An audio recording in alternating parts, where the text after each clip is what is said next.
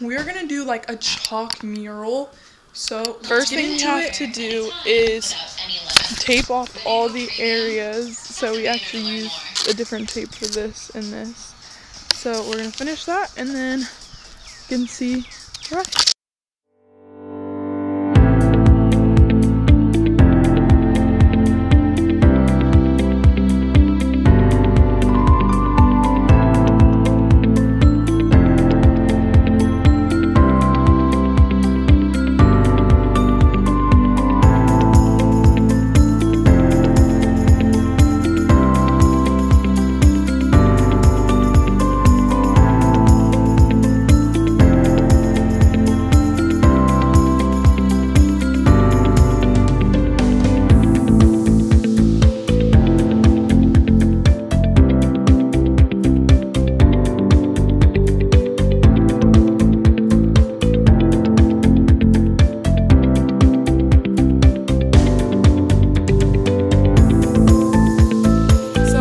My camera actually died, so I could not show you guys the progress that we were making, but in the morning we finished the whole thing that night, so I'm gonna just show you the progress from the morning and the finished product.